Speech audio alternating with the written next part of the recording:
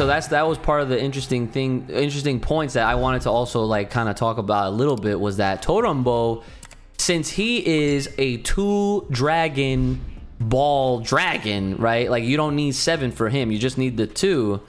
He has certain conditions to him, right? Like there's like always like a cause and effect kind of thing. Like he's, for the most part, it seems like he can deliver, but there's always a cost or some sort of like parent teacher fucking conference that needs to happen, right? It's like and permission.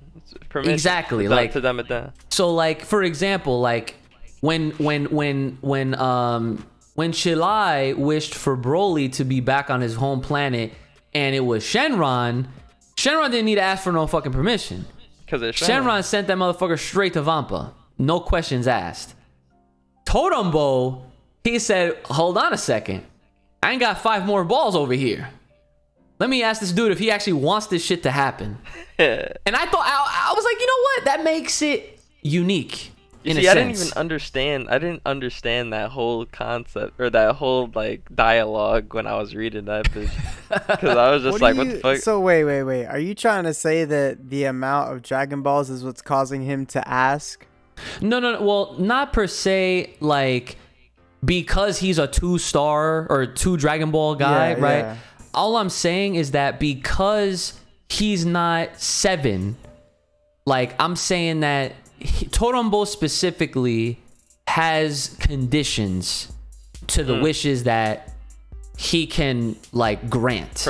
Yeah. You know what I'm saying? Because we've seen him in current time grant the wish of being the strongest in the universe, but at a cost. You know what I'm saying?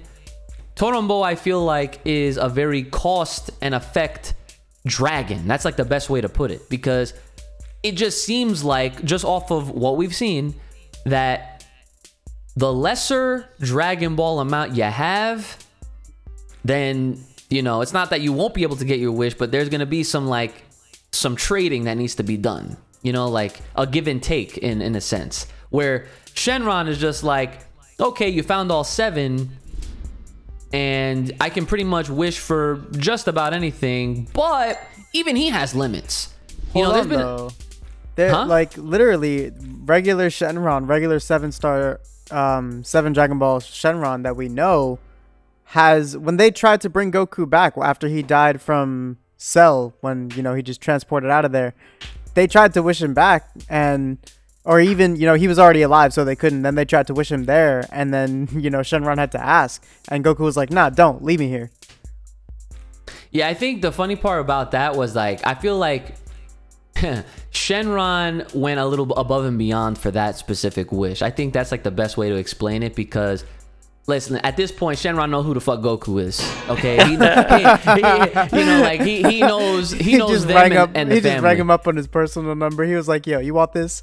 Exactly, and that's exactly what happens, because I think that's like one of the charms of Dragon Ball, is like, even when you think you know how things work, like rules, like there's always gonna be a time where it's just like they're gonna have like a spoof moment where it's just like speaking of Shenron, remember the part where in like Battle of Gods when Beerus was mentioned, Shenron shit himself.